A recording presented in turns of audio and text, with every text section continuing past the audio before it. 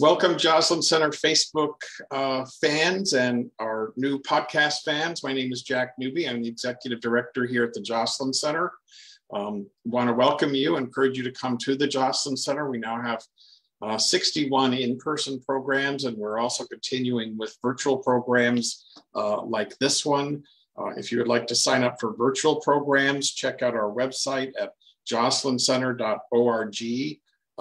And under virtual programs, we just ask you to submit your email address and you'll get a schedule every month of what programs are being offered if you're not able to come in. So, and we just, with this new variant, just want to remind people that here at the Joslyn Center, we require temperature checks, sign in, and mask wearing at all times while in the building. So we look forward to seeing you. And again, you can check out all of our programs and services on joslyncenter.org, and also check out our Wellness Center programs, Brain Boot Camp, Problem Solving Strategies, and the Aging Mastery Program. We have an in-person and Zoom Brain Boot Camp starting next week. So if you're interested in that, sign up for it. It's a 2-session course. And really gives you a lot of information about memory care, brain health, and how to improve your memory and remember names and places and those sorts of things. So it's a fun class. It's developed by UCLA Longevity Center, and we are the only place in the Coachella Valley that can present it. So I want to go forward now with our interview today. We're talking with Richard Katz. We're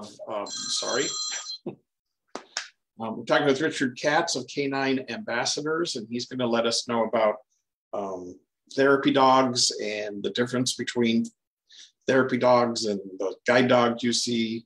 So welcome, Richard. How are you? Thank you. Well, I'm really good. Happy New Year to you and everybody, and thank you so much for having me here. Thank you. Happy New Year to you. So tell us a little bit about yourself and what brought you into Canine Ambassadors and letting people learn and know about therapy dogs. Well, every story is different, and everybody has a different way of taking their pet become a therapy dog. But I'll briefly, tell you mine. So prior to retirement, I had a human resource career. Going to universities and corporate HR and management consulting and so on. So totally unrelated to dogs. And the way I got started is that I retired in 2014, and I was retained by UCLA Health to help them raise money for their therapy dog program. And so in the process of raising money, I got involved in seeing what people did with therapy dogs, which led me to come home and say, hey, of my 3 dogs, which one of you are going to be the lucky one? And I picked one of them. And at that point, I took Rudy to some very inexpensive entry-level basic command kind of education. They're offered at Petco, PetSmart, community colleges, but it's usually about $150. And anyway, so I trained them, and then I became a handler at UCLA, and for a couple of years made the rounds. And then I was asked so many times, how'd you get into it? How do you do it? What's the qualifications? So I created a class that is taught now on Zoom that provides people with information about how to certify your pet. So what's the difference? You're talking about therapy dogs, and there are also, we see guide dogs that people with low vision or who are blind have, yes. And also companion dogs. So what's the difference between those 3? Yeah, well, the people get confused. Everybody does. I'd say 90% of the public really gets those terms mixed up. Simply stated, a service dog is your dog that has been trained to help you overcome some kind of a disability. And that can be anything from sight to mobility to detection of blood and so on. That's a service dog. A therapy dog is simply a dog that doesn't have quite that high level of training, but is taught basically to like people. It's basically taught to know the basic commands, such as sit, still, and so on, and to be able to be in well controlled. And I have some more comments about that. So that's the difference between a therapy dog and a service dog. Therapy dogs are to help other people to reach out into the community, whether it be hospitals or airports and so on, and to be able to provide that stress reduction. So that's the difference, Jack.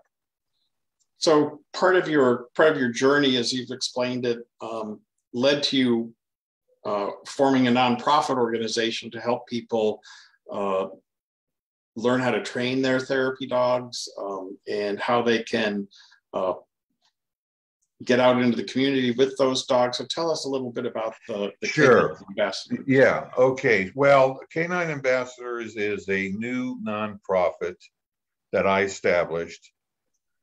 It is right now,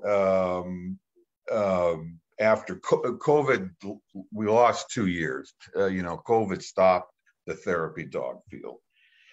So during that time, I've been testing the concept of what Canine Ambassadors should be.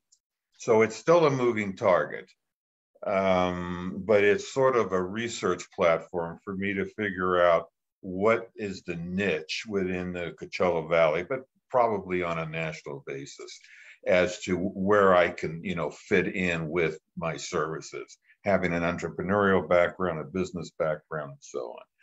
So I'm think I've got a model down, but it's too early yet. But in terms of what we're doing right now, I would encourage the audience to send me an email if you have any interest in thinking that your dog, your pet, could become a therapy dog, and I'll be glad to help you. So you mentioned sending an email. So how can people contact you? There's Canine, that's K, the letter K9, ambassadors.org. And what's your email or other contact information? Yeah. I would use, for now, I would use Katz R, KATZR at, and it's 4 letters, HRMS.net. That's more reliable at this point. Okay. Plus it goes to me. And since this is being developed, I want to be involved in what your needs are. So if someone's interested and they've gone through the process of the training for a therapy dog, what is a therapy dog team? Yeah, well, okay, good. So a therapy dog team is made up of you and your dog. Your dog is your pet. It's not somebody else's dog. It's your full-time dog. It could have been a dog that you had for several years, like I had. It could be a new puppy and so on. So the team is made up of you, the handler, and the therapy dog, which, we can go into more detail about what's required depending upon time.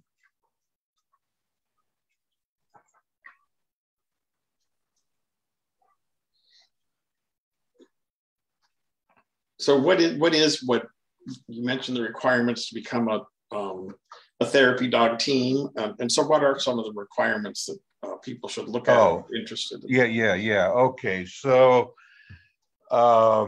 basically it's 2 things. It's the requirements for the dog and the requirements for the handler. That's you. For the dog, it basically, and I'm just, these are concepts, but to summarize it, um, the therapy dog has to be mellow, has to show no aggression, has to like people, has to like all people or almost all people.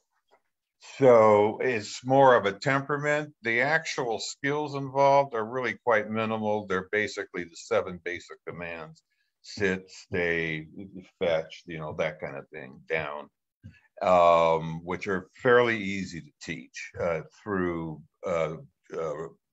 resources. So those are the basic requirements for the dog.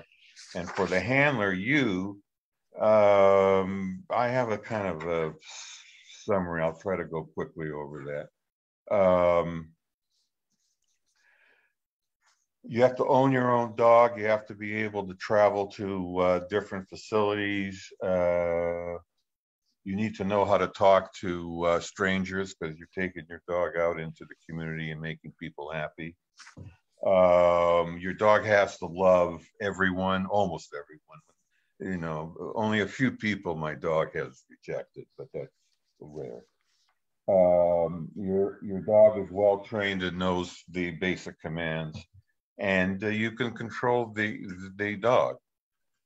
So it may or may not be for everyone, but there's a lot of benefits for becoming a therapy dog handler, which I can summarize if you'd like, Jack.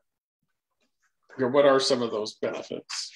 Okay, so specifically, as I see it as an aging senior, these are benefits from my perception, but I think they're universal. For you, is that if you have a compassionate personality and you have an empathetic one, and you actually feel that it makes there's a term for it, but there's a special high level of service to make people happy. And in therapy dog handling, I don't have to do anything. I just bring the dog to the event, and the dog does all the work, and I can be in my not perfect personality. You get to meet new people. So if you want to build a community, I'm new to the desert, and been here for about 3 years. Haven't found it too easy to make any real decent relationships, friends. All my friends are outside, back in LA and so on. So this is a way to meet new people. Obviously, you're going to maintain a more active lifestyle, which obviously is good for the health. And I personally think it helps me reduce all my guilt in other areas of my life. So when people go through this training and they have a therapy dog, and as I understand, through the training, there are organizations that certify individuals as a therapy dog. Yeah. So let me explain that real. It's a convoluted world of therapy dog animals out there. There's all kinds of nonprofit agencies, some big, some small, some by area, some by breed. So there's an infrastructure. I'm going to guess about 100,000 therapy dog handlers, but they're not connected except through these national and regional agencies, and they set up they try to follow the same set of rules about training and evaluation. They try, but it's loose. So if you really are interested, send me an email, and I will forward to you the agency that I think best fits your particular needs. Okay, why don't you let people know that contact information again? Yeah, sure. It's okay. So the email is Katz, Katz, as in Roger, at, and then 4 letters, HRMS.net. Henry Roger Sugar.net. So if someone goes through that training and is certified, what are some of the places where they would be able to bring their dog? Oh yeah, as a therapy yeah. dog? Well, historically they've been hospitals, and 95% of the hospitals now have a therapy dog program, according to the whatevers. And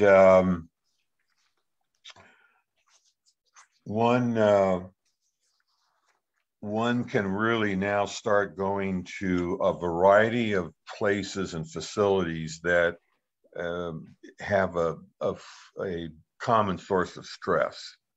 Okay, and I figure that and that can be anything from courtrooms to airports, maybe employer work sites, and how many areas don't have stress, right? So I guess in a nutshell, a canine ambassador's purpose is to expand the use of therapy dogs, period.